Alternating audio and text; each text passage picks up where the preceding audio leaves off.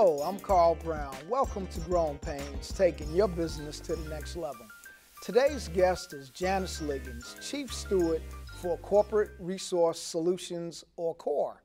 CORE provides corporate infrastructure support services that help strengthen internal operations for small businesses. Welcome, Janice, and thank you for being on Growing Pains. Thank you, Carl. Thank you for inviting me. Good to be here. Great, great. So how did you get into business, and what does CORE do? Well, I was working with a large company, and I decided that I saw many smaller companies needing services and needing supports, but had no way to get those supports. And so it was the president trying to do a little bit of everything. And what I did is I was actually supporting some of those small businesses as a result of me being with that larger company. And so I started working as an independent and supporting those various companies with marketing. And the marketing then went on to delivering other services because I just saw the need was so great. Mainly, most presidents of a company, regardless as to the nature of that company, they go in business to provide a particular service or a particular product. But as the business grows, the needs in the company continue to grow, such as human resource, such as finance, such as marketing. And those services draw the president's attention away from why they went in the business from the beginning. So what we do is bring services to them by the slice so they don't have to staff up too early and enable them to just get the services they need while they are still functioning, excuse me, while they're beginning to grow and expand. Okay. So when you talk about infrastructure, are we talking about human resources or finance or all of that? All of the above. Okay. If they, for example, are an IT company, every company, regardless as to the nature of the services or product they provide, every company basically follows the same footprint. They need HR support. They need accounting support, they need marketing support, they need all of the above. Okay. And they're going to have to bring someone in at some point to handle those, or the president is going to burn out. That's not possible. So let's focus on HR for a minute. I'm one person deep. I'm the president. I'm doing everything. And then I decide to bring somebody else on. How would you caution me to do that? Well, first, make sure financially that you have sufficient resources already in the bank to carry that payroll. So whether it's 1 or 2 or 10, make sure that you have sufficient resources, and I'd say at least 90 days worth, to be able to carry that, that payroll until your contract, I assume you have a contract that can support that person. But 2, you want to make sure you do check that person out carefully before you bring them on. It's easy to hire, it's a lot more difficult to fire. So you want to really do a good job in doing your due diligence and bringing that person on. And I think that a lot of small businesses will hire their sister or their cousin just because the cousin has a heart to help. And that's nice that they do, but you really want somebody who can help you in your business, that has the credentials, the background to really help you get to the next level. Let's focus on that because I want to make sure that folks that are watching the show understand that it's critical to hire the right person. It is. It is. And that goes not only in their experience and expertise, but it goes in personality and whether they can buy into your vision and support your vision. All of that factors in to a good fit. Okay, so let's talk about that the ugly side, determination side. A lot of folks struggle with that because they don't want to fire someone even though they're doing their business harm. What do you tell them in that case? You have to be able to make the tough decisions. You have to be able to make the tough decisions. And you want to make sure, though, if you are moving in the direction of wanting to let someone go, that it's well documented. You want to give them a chance. Make sure that they are coached on their performance, things that they need to do, things they need to improve on, and you want to document that. not just have a conversation, you actually want to document that. So if they are not performing well, it should not be a surprise to them. You should have had a conversation with them and just let them know this is the area that we need to work on. And then give them an opportunity to improve. Have another follow-up evaluation. And if things continue not to improve, then you have just cause to let them go. Yeah, I was watching the show. They talked about what to do in that case, and the motto of the guy was fire fast, hire slow. Yes. Well, but still, you have to be careful about that firing because they could come back at you.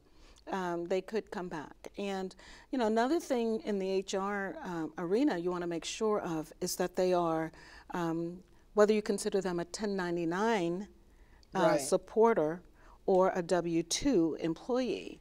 There's a big difference. And the IRS has a list of factors that actually they have a test that you have to meet with a list of factors. And a couple different scenarios. There was a young lady who worked for a construction company for 7 years as a 1099. Okay. But they had her come to the same office, sit at the same desk, perform the same services all that time.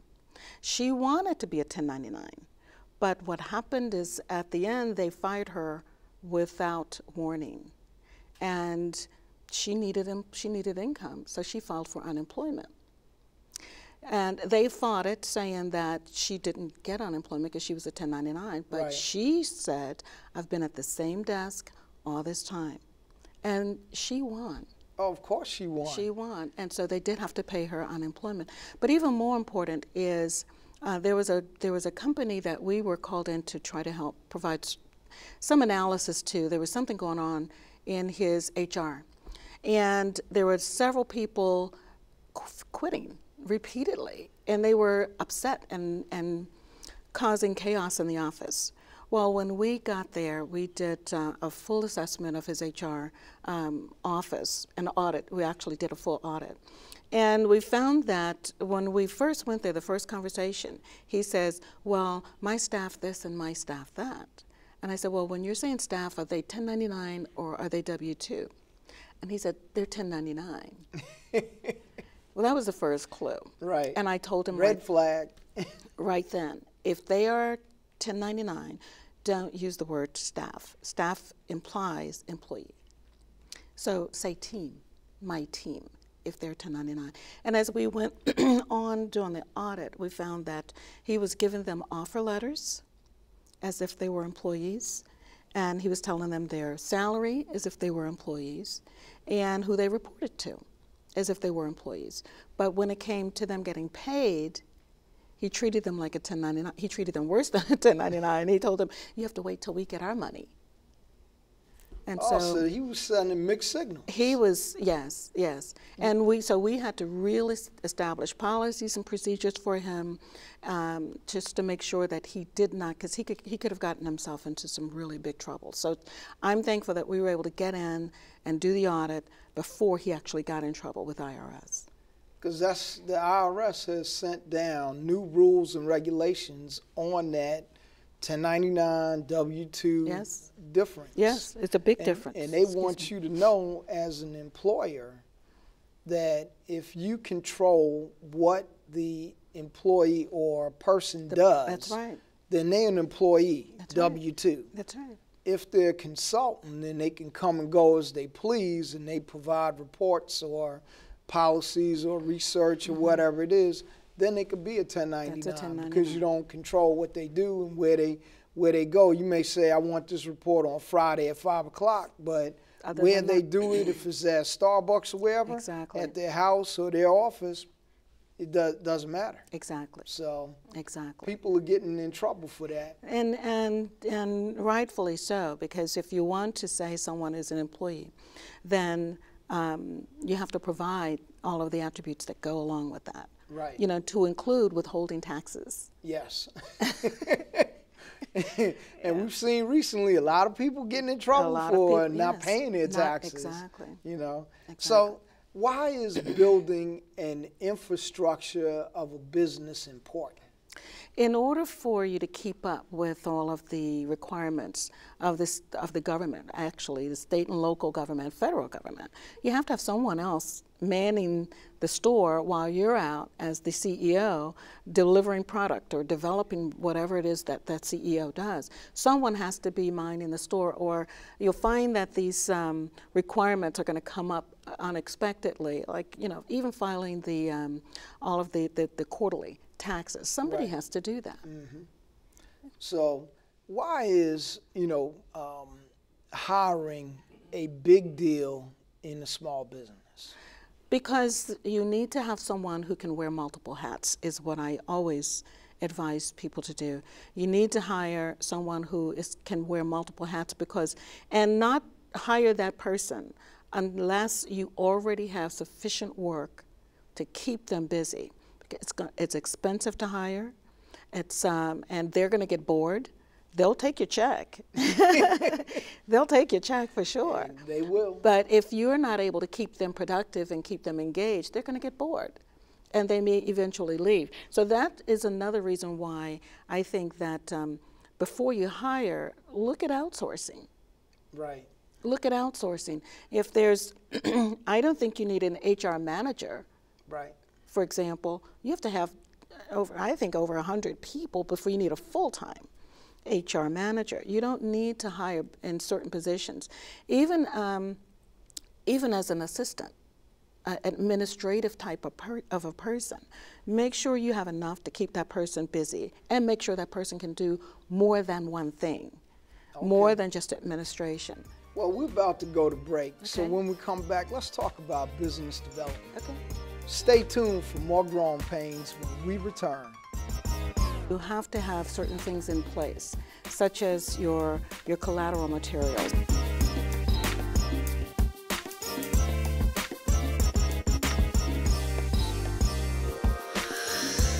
Prince George's Community College isn't just a place that offers more than 200 academic, workforce development, and continuing education programs.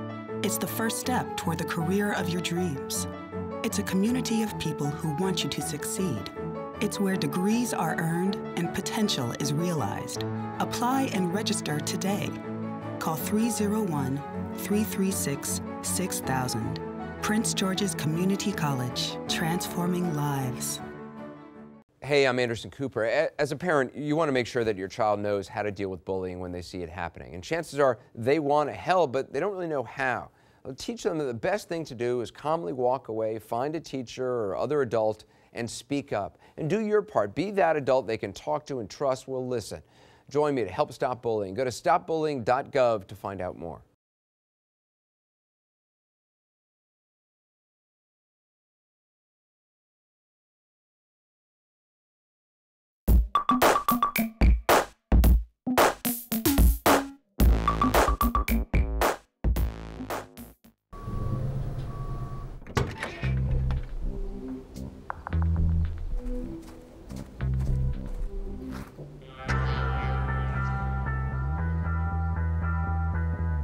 When you throw away money on wasted electricity, you're throwing away everything you could have bought with it. Saving energy saves you money. Learn more at energysavers.gov. Thank you for calling your GED Pep Talk Center. All right, now, are you ready for your GED Pep Talk? Being nervous is okay. It just shows that you're serious about getting your diploma. All right, listen, we all need a little nudge sometimes. I don't function without coffee in the morning, but it is going to take more than a double mochaccino to help you here. A lot of things are scary. Heck, I'm scared of clowns. No quiero oír. Danny, no lo puedo hacer. Quiero oír. Danny, lo voy a hacer. DMC, liking your pep talk style. Just keeping it real, Debs, just keeping it real. Louder, louder, I'm gonna get my GED. Come on, get your GED. Hey. Can you keep it down, brother? Thanks.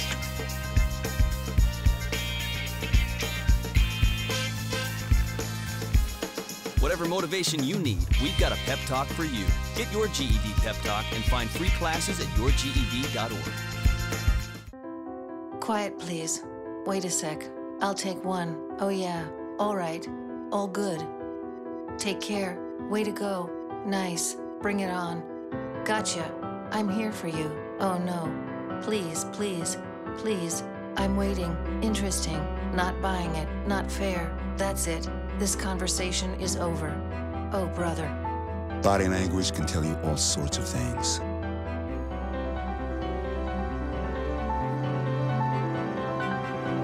I'm having a stroke.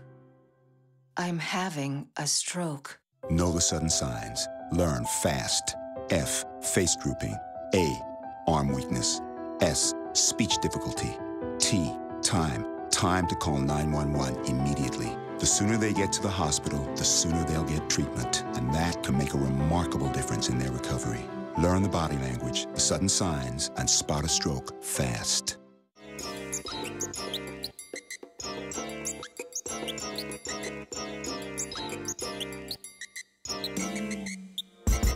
Welcome back to Growing Pains as we continue our discussion with Janice Liggins of CORE. Janice, before break, we were talking about or getting ready to discuss business development. Could you explain to our audience what that is? Well, the business development is the process of structuring and organizing for outreach. Okay. And when I say that, I mean you have to have certain things in place, such as your collateral materials. Collateral materials meaning your business cards, your brochures, your processes for how you're going to actually go out and seek new clients and how you're going to actually promote your business, whether it's your website or whether it's going to be trade show materials. Business development is looking at the market. Okay. And what kind of things that you want to do, where should you go? So it's really positioning the company to be able to do all of those things, to grow the business. It's putting all of those things in place within the company for the company to be able to go out and perform. Now let me ask you this, because when I'm out at trade shows, people always come up to me and they're marketing collateral. Sometimes they have whiteouts or scratch outs. This is no longer our phone number. This is the new number. Oh, we don't have that website anymore. Here's our new website.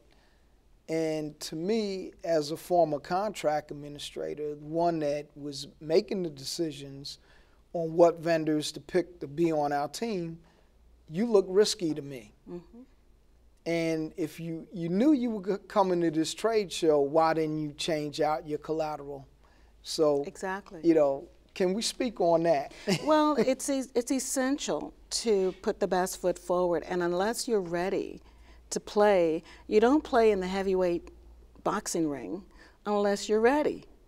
You know, if you're lightweight, then you have to play in a lightweight ring. And so with business, there are certain segments and markets that you can test the waters with, if you will. So scratch out might be okay in certain markets, but if you're trying to get into bigger contract markets where the government, whether it's state, local, or federal, and even commercial, even the larger commercial companies, you have to have your game together. And I think you have to be prepared and know that scratch out, white out is not acceptable. Exactly. It's just not.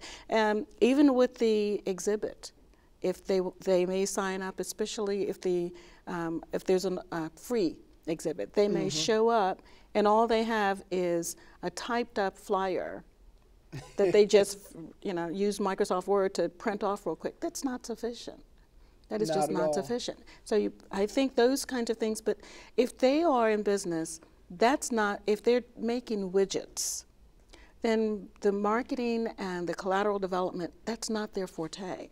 So they're not necessarily to be blamed for it, but they're blamed for not going to get the person who could help them to get it together. Right, to make them look good. To make them look good. You have to look good out there. And if you're a small business, you have to be behind the curtain, behind the closed door. You have to be or look bigger than you actually are. Exactly. To attract that clientele that you ultimately want to get to. Exactly. So, as an instructor for the Center for Minority Business Development Accelerator Program and a consultant, I should say, what are some of the things that you've seen with our program? Well, there was one organization who had tremendous past performance. I was very impressed with the types of contracts that he had already had. And if you spoke with him, he could just rattle them off one after the other. But he had not one brochure that he could show you what he did. He didn't have any collateral materials at all. He did have a business card, but that was all he had. And he had hundreds and hundreds of pictures, nice pictures that he had taken, but they were on his computer. And so we worked with him to actually develop. I pretty much interviewed him, pulled stuff out of his head for his past performance, because I didn't have anything to go by except his memory. But we created the draft of a brochure with, we created the content, if you will, for a draft brochure with all of the pictures, using pictures he already had. He just was so used to talking about what he did that he had never thought to put together a brochure. So I thought he did good work, but he needed to help. He needed something that could speak for him when he was not there to speak for himself. That's right. You got to have that brochure, you got to have that capability statement, and you have to have that business card. What we do at the center is what we call the starter package with all of the accelerator participants. We give them a logo, business card, and a capability statement. Anything outside of that, they should pay for themselves. But we give them that starter package because we know that that is critical to go out there and hunt and fish and go out and talk to the federal government if that's your client, state and local, or the commercial sector. And primarily, we try to focus them on the National Harbor development and with the Peterson Company. So there's a lot going on there. A lot going on down there, and we try to position them for that. So let's talk about when a small business should engage a company like yours to help them with their business development. Well, as soon as they are ready to, if they're already doing work, I don't ever want to go out to help a company get the first contract. I think that president should have enough wherewithal to convince someone to give him a project. But we can, from the beginning, we can work with them. It's better if they've already had some revenue, they've already got a income stream, and an employee or two. But we can start with them, I think, relatively small to help them grow and expand and help point them in the direction strategically that they may want to go in. When I say strategically, and I'm talking about the strategic planning here, excuse me, if they are looking at the entire market, nationally and at the local level, and industry-wise, the strategic planning should tie in all of those segments, because that tells you, if you know that you are, there's a company, for example, this is back in the day, they were in the technology field, and we know technology changes rapidly. Daily. Yes, and a large company bought a smaller company that was doing great things, but the larger company failed to look at the big picture. What's going on in the industry to see what is coming. And so within a year of buying that company, and they paid millions for this company, they ended up folding. Wow. Because the industry changed, and what that company had was no longer viable. Because there was a whole new product on the market that changed everything. And this was back in the word processing days to the PC days. And so, the industry just changed. So Raytheon Data Systems was the company, and they folded that whole division. So when we work with companies, we look at it from a strategic perspective, meaning across the company, what kind of market, what kind of segment would be good for you to participate in? What's coming on the horizon that the president may not have even thought about or considered? And that could be good, that he may want to get into. And then what's coming on the horizon that's a warning that he needs to make a course correction. That's right. Because now this new thing is on the horizon, and it could negatively impact. So he needs to make some adjustments to prepare and brace for that. So to me, that all is under the umbrella of the strategic planning that really then helps with the business development and the marketing. I worked with a company once that had 3 operating divisions, and the strategic planning was across the board for the corporate entity, looking at the industry, looking at the market, but then those 3 different operating divisions needed work. So some of the work that came in at the corporate level would automatically get assigned to one of those divisions. But strategically, we also looked at specific opportunities just for each division. Each division handled different types of work. So we would look for work that was specific to each division, but then we would also look at industry-wide, what's coming, what should they focus on? And several times the company shifted direction to be able to tap. Where would someone get that kind of information, that intelligence that you're talking about? That's through market research. And that's part of the service that we offer. That all comes through market research. That all comes through knowing where to look for things that are coming. And several times, you know, we've had companies actually shift direction to take advantage of a new opportunity coming or a new model coming. A trend that's coming into a new trend that is, and so we have them shift to take advantage of the trend, or shift again to brace from a negative shift. Well, we're about to end this show. So what kind of pearls of wisdom would you leave the small business owner who is, you know, trying to go to that next level, or that person that is looking at becoming an entrepreneur but really hasn't made up their mind yet? What can you tell them? What insight can you give them?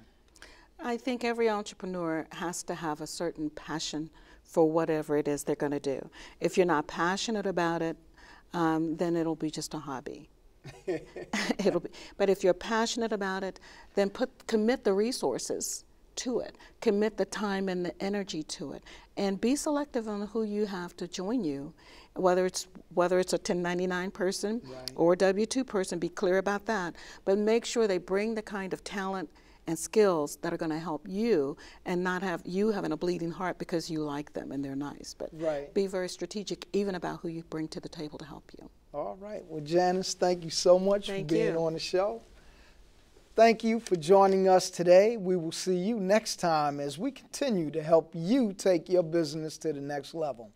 To find out more information about the CMBD Accelerator Program, call us at 301-583-5205 or visit our website at www.cmbd.biz.